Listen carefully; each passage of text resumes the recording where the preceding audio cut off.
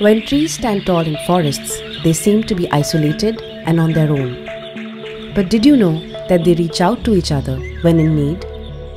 Underneath the forest floor, through their roots, they exchange information and help each other survive and grow. They create a whole network of knowledge systems.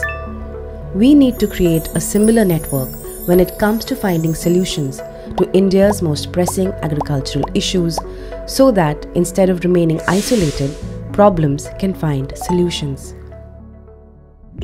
Social Alpha and Cisco have come together to create an open innovation platform.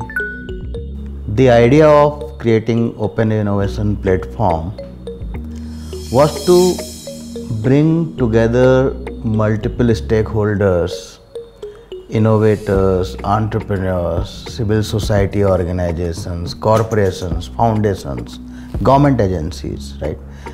Everybody together on a platform so that problem statements, potential solutions, funders and other market participants, they all have visibility into innovation. Most of the innovations in the world are focused on market concerns. They're not focused enough at the bottom of the pyramid. For example, innovations to find solutions to issues faced by farmers is both a great need and an opportunity. We need to find a clear route from the problem statement to innovation. The aim of OIP is to bridge this huge gap through crowdsourcing.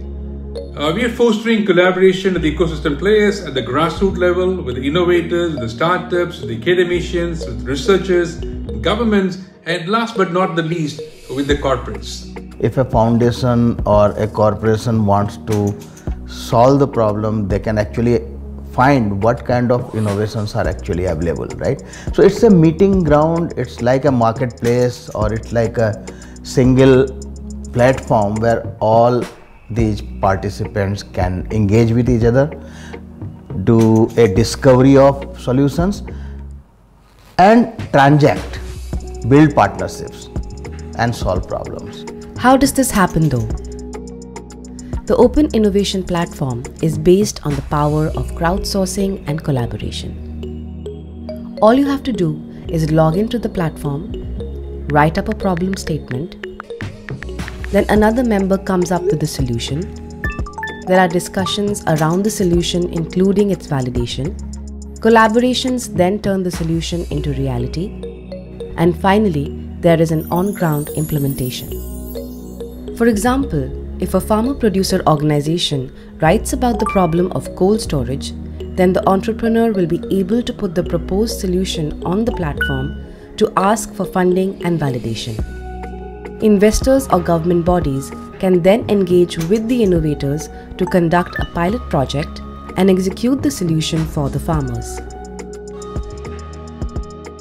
There are more than 200 organizations and individuals who are already part of Open Innovation Platform. So we really appeal all of you who are interested in solving some of the most complex development sector problems in India using innovation and entrepreneurship to come and join the platform and help us scale it.